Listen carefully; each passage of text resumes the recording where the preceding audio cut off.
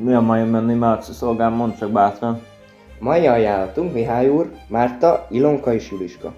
Juliska? Őt láttam az utcapában? Igen, Mihály úr. További lista, Márta és Ilonka.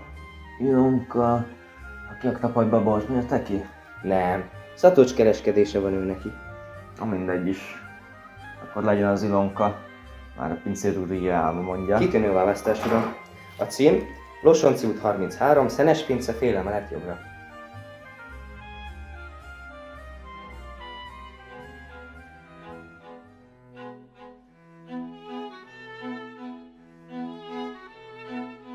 Vörösmarty Mihály miután megírta Zalán futása című eposzát, országos hírnév lett az osztályrésze. Minden leány dobta volna becsületét érte. Válogatott is közöttük, mint a büszke kozák, mikor a muzsikok lányai rajongón körül zsongják. Így emlegették a nemzet ébresztője. Mondták, remek költő válhatik belőle. Géniusz volt, valódi ritka tehetség, de fejébe szállt a siker, mint az erős veresbor. Nem volt biszerény a szegény Vörösmarty. Nagyra volt magával, mint gazda a szüretkor, döjfös lett, pökhendi, önhitt és rátartni.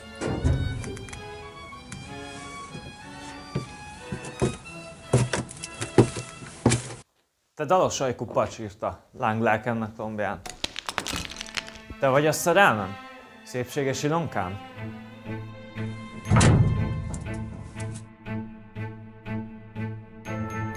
Üdvözöllek, művész úr!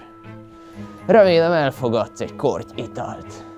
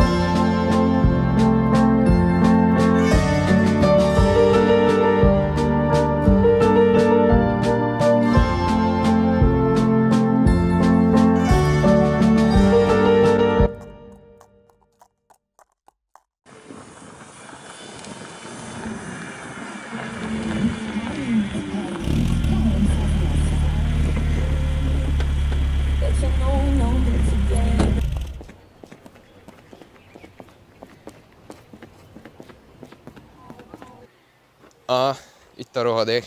Ja, látom a kicsigot. Csesszük be a csomagtartóba, aztán keressük meg a lovat. Jó. Gyere, te fogd meg a kezét.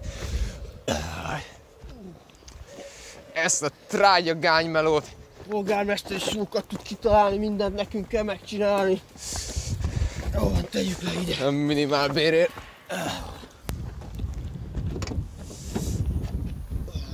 Rakjuk be. Gyerünk, kap föl.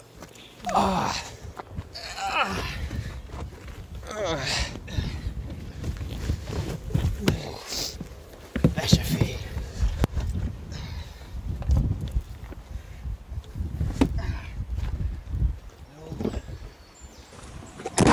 Hívom a polgit adni kellene a rohadt. Viktor, lovacska! Haló! Szevasz, polgármester úr! Aha, megtaláltuk. Gyere, passzol! Hívom a zsarukat. Viktor!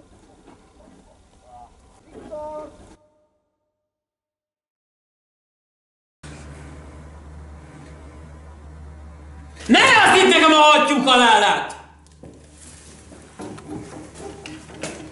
Elegem van ebből az ócska komédiából.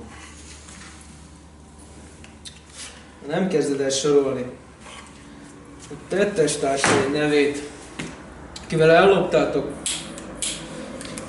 a polgármester lovát.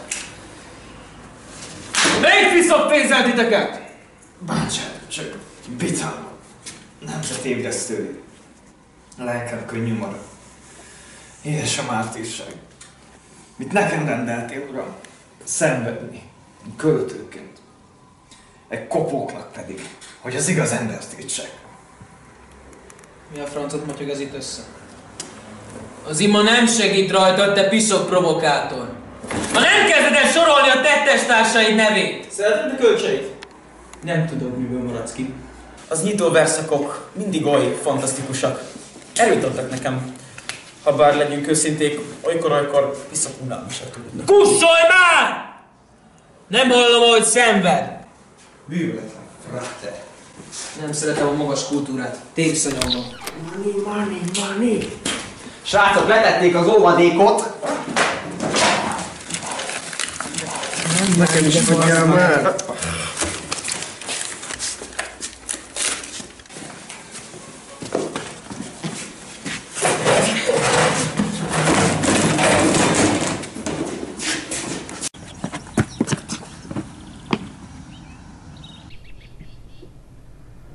Zsolti, leadtam az óvadékot. Most jön! Rendben, Otto. Kapd el!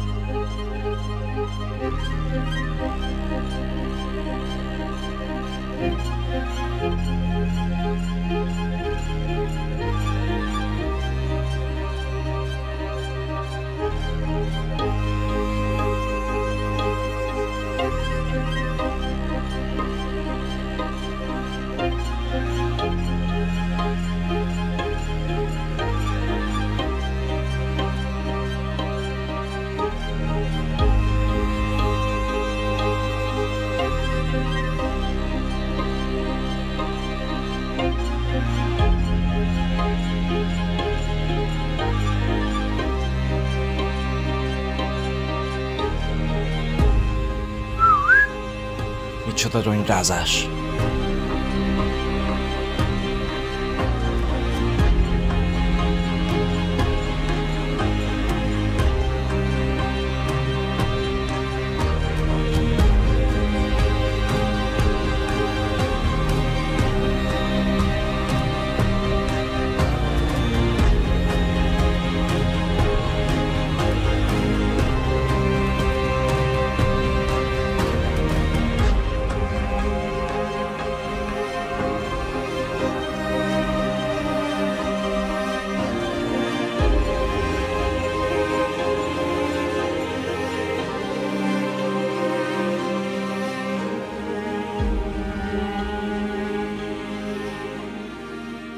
Jó napot kívánok! Jegyeket, bérleteket kérem!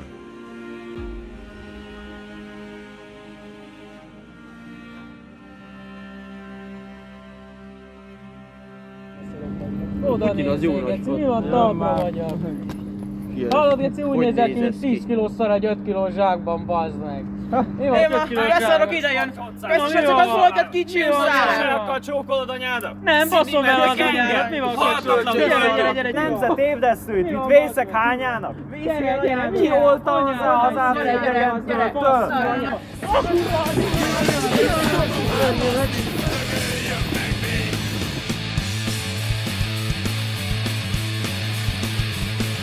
A finn anyócipelő verseny győztesét pedig egy 25 euró értékű húsgombócra beváltható kuponnal jutalmazzák.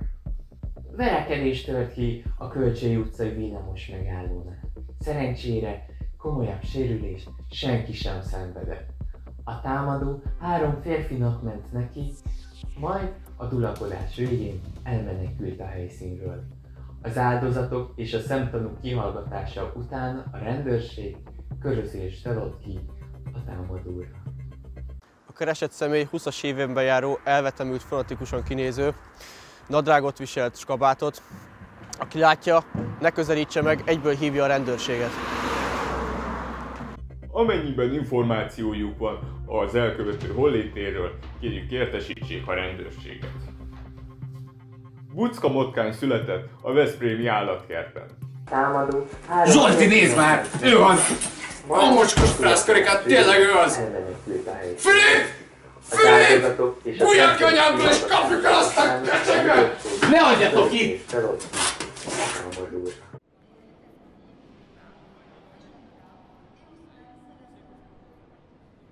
26 éve járom ünneplő tömegtől szegélyezett ösvényét, a pompás vágyálomnak, mint életnek hívnak. Költő vagyok. Valódi tehetség. Látását sem ismerem búnak vagy kínnak. Tivornyaért tivornyát a leányok tolongnak tömegével, kegyemet keresve. Panaszra okom nem lehet. A magány távolról sem ismerem. Mindig akad egy, ki kérlel, hadd lehessen ő a szerencsés következő. Borral locsolt kert az élet, virágos mező. Miről magamfajta, elismert művész bátran szakajthat egy-egy illatozó virágszálat. 26 éve járok a kátyukkal kivert ösvényen. Dagonyás sártekén. Rémálom sikátorában, minek neve élet. Költő vagyok. De ugyan mit érek vele? Most, mikor nem állt, csak vele haragos sors érckeze. Számít most bármit, a hírnév, a tehetség. Gondolok-e most azzal, hogy nevemet aranyos tintával a nemzet krónikájának lapjaira fessék? Mit érnek a nők, ha nem az ember csupán a hírnevét szeretik? Mit ér a hírnév, ha az embert nem ismerik? Egy padon fekve, csontig átfagyva. Hazám szívében vagyok, otthonomtól mégis olyan távol.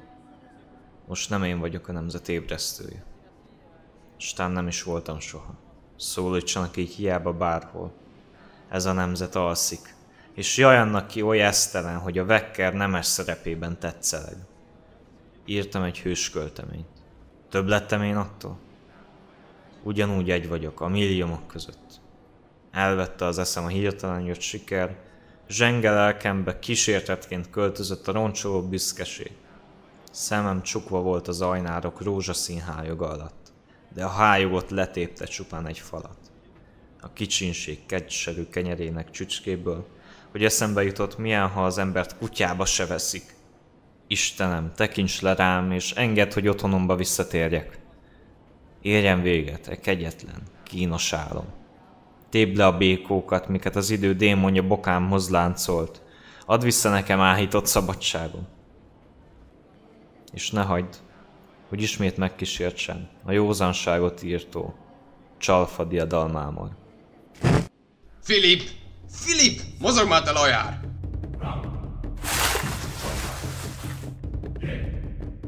Feláldozunk téged a költészet oltárán. Kölcsei nevében kihaladhatatlan bálvány!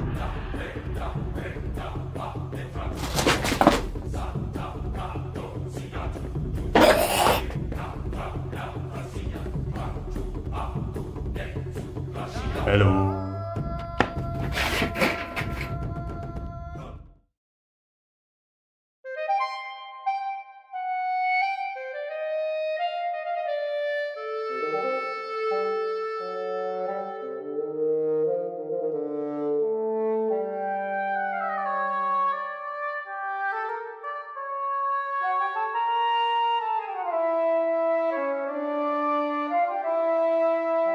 Hozzátok hozzátok?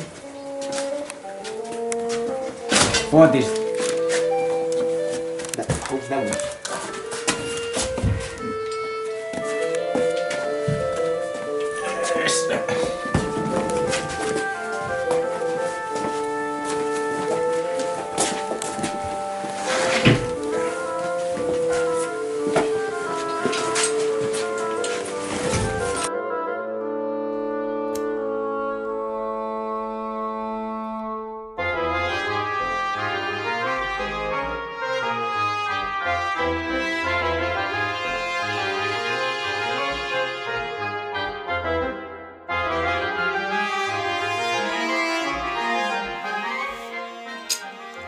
Köszönlek körülben, uram. Az én nevem Szegöd, ő itt Miskolc, és Lali. Neki még nincs fedő neve, csak tegnap lépett be a csapatba. Mi vagyunk a csodafa vadhajtásra jelent testvériség, és az új világrendellel harcolunk. Bár csak egy valamit van, akik jobban utalunk ennél, az pedig az étestvérisége. Azokat a köpködőket. Puh! Köpködők! Örülünk, hogy eljöttél végre. Azt hittük, hogy nem fog teljesülni a profécia. Ez így most nagy megnyugvás nekünk. Egyébként, hallott egy bizonyos kölcseiről? Ő küldött téged ide, ő alapította az éj testvériségét. Teljes nemzet elfelejtette a te kilétedet, csak mi, a csodafa vadhajtásnak testvérisége őrizzük az emlékedet. És mindezt miért? Mert szúrtad a szemét. Nem tetszett neki, hogy egy új aranyló rügy nő éppen a nemzet költészetének fáján. De te voltál a csodafa első vadhajtása. A régi kor elkölcsének helyébe átokvert korcs kerül. Üss, tapos, haragíts, és meglásd, a hazafényre derül. Az újkoré a rossz, a régi meg jó, dehogy, ez volt már itten hasonló. Kiről azt hittem, atyai barát, sodaadó pártfogó, orvul nyomta a tört, mezítelem Torkovnak. Nem más most az ember, mint 700 éve. Mindig a sálnok volt, gonosz és kétszínű. Pusztuljon mindenki! Cél, hogy én legyek népszerű? Nézzük a szívem, ha rágondolok. Megcsaltak. Cseller árult el. Fontos félszín. Hogy mondod, uram, hogy mondod? Nem a döbbenet jár át, hogy az eszmeség néhány ember öltön által is szánalmassá fosztott. Hogy zápult agyú, mániákus manapság a szabadság harcosa. Hogy forgószemű szédelgők töltik be a magasztos posztot. Hogy mondod, uram? Ugyan, ne pazurolt figyelmet csacska mondatomra. Te kinek vállalt az emberiség, felszabadításán a súlya nyomja. Van számodra valamink, nemzet ébresztője.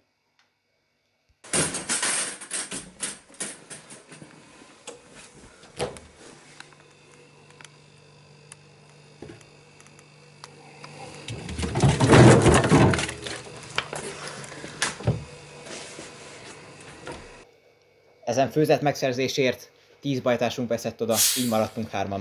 Fogy az egészséggel, ó uram, és repülj vissza korodba. Ez a székláb még az édesapáné volt, de most én neked adom. Állj bosszút.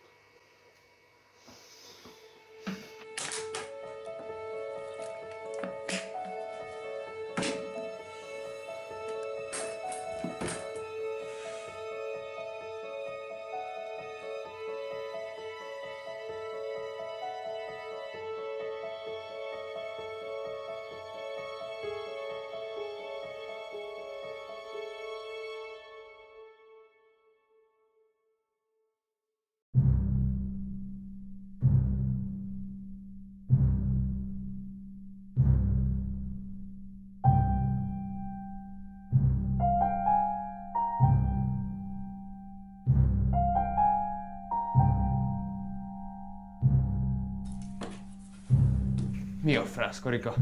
Hát te itt!